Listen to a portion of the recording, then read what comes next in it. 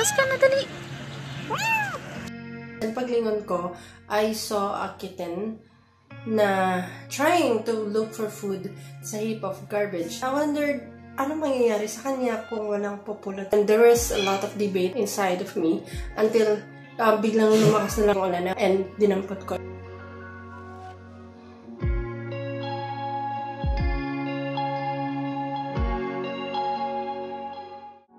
That kitten is now 10 years old. Happy birthday, Cohen! Napulot ko siya October 31, 2010. It's been a journey and it's one that changed me a lot.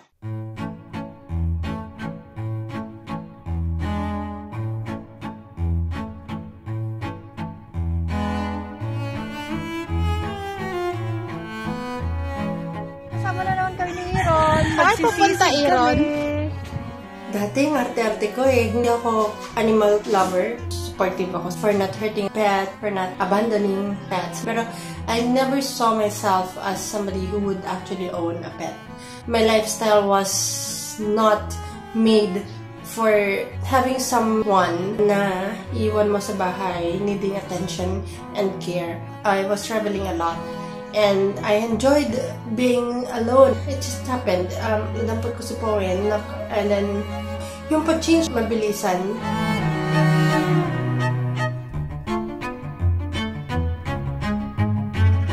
I had a lot of reservations in having other kittens. I've read na hindi rin madali mag-introduce ng other cat sa isang dating solo cat. Kahit na yung advice ng vet before was to have another kitten for her para may kalaro siya.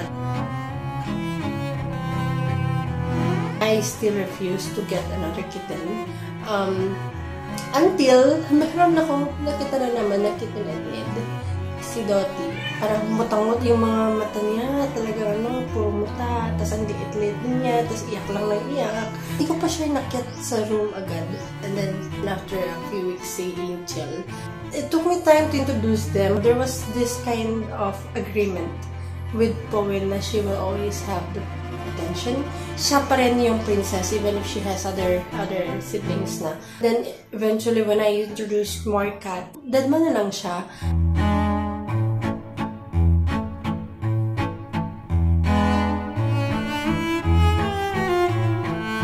May landlady na pwede ako magkaroon ng cat sa room ko.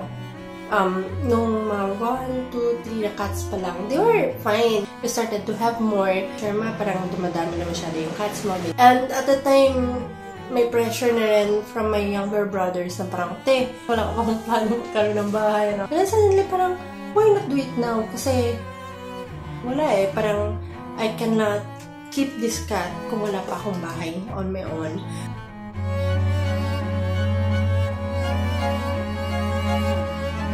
Paglipat ko, 15 na yung cats ko.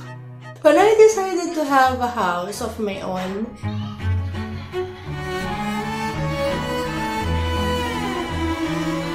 part of course of cat care is providing for them yung right food. They also get some vitamins. And I think pinaka-critical in pet care is one, that they are dewormed. Kasi it's for your protection then that they are regularly dewormed, especially if they live with you inside the house. So they are dewormed and they are vaccinated. Think in cat care.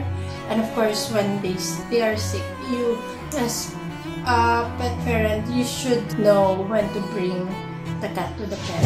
Tingnan mo din yung kanilang ihi, yung kanilang poops. Kasi these are very telling also of their condition. Lastly, make sure that they are spayed, neutered. So it's like having a child of your own in so many ways. Kasi diba, when yung mothers, parang andun sila sa office, they will be thinking of their kids back home. I became more careful sa pag-spend. But if I saw something na pang-cat, immediately bibilhin ko siya. Just a typical parent, you know, you want to give your children the best that they can have.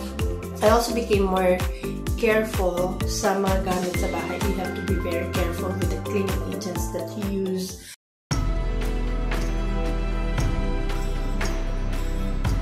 I think if you're in this kind of advocacy, And people think it's crazy. I think they have to stop and think muna. Gawain ba ng normal na tao na nasa tamang pag-iisip ang mag-abandon ng maliliit na mga pusa na knowing that when you do that, the kittens will die? Gawain ba ng normal na tao na manakit na mga hayop? Because if that is normal, then I would love being crazy. I'm not saying that I'm a better human being for doing this. And I don't really want to be labeled na mabuting tao because of the things that I do. I just feel like I'm being decent. You know, I'm just doing what a human being should be doing.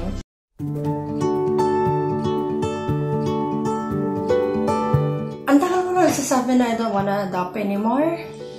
Pero sometimes when the need arises and it's difficult to say no to a situation, yung cries nila became too loud for me to ignore or to not notice. Suddenly, nakita ko yung mga hindi ko nakikita before, yung plights of strays.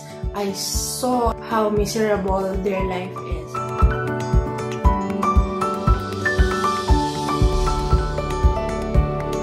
I get asked often yung bakit ko pinaka-doktor.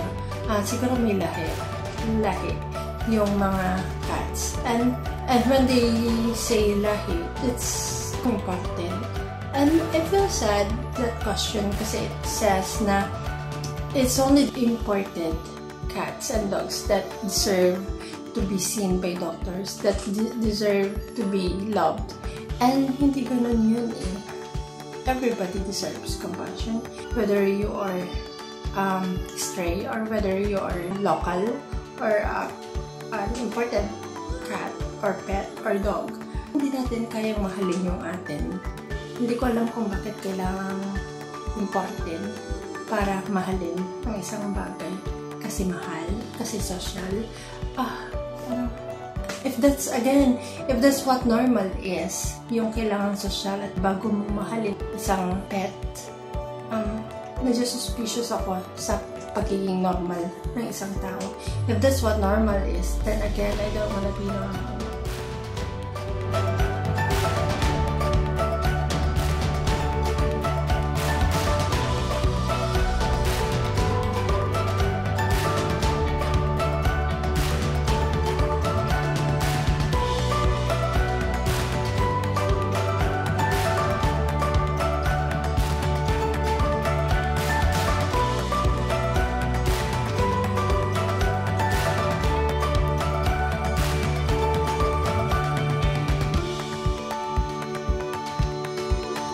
I'm Sherma Benosa.